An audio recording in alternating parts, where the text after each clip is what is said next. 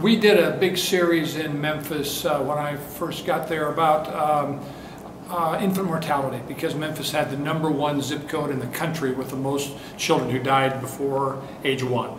After we did the reporting, the governor of Tennessee said that's a big problem. The mayor of Shelby County said we've got to do something about that. And over the last 4 or 5 years, there's been money, there's been public and political attention focused on the question of infant mortality. And the good news is that zip code that had the worst infant mortality rate in the country, that rate's been cut in half.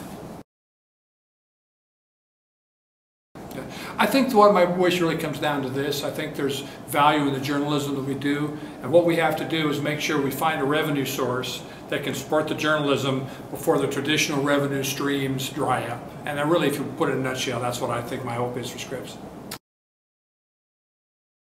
I'll put probably more than one word. I'd say care for the community. I just believe that the newspaper can be at the center of community discussions and improving community life, and I think that holds true today and will hold true in the future.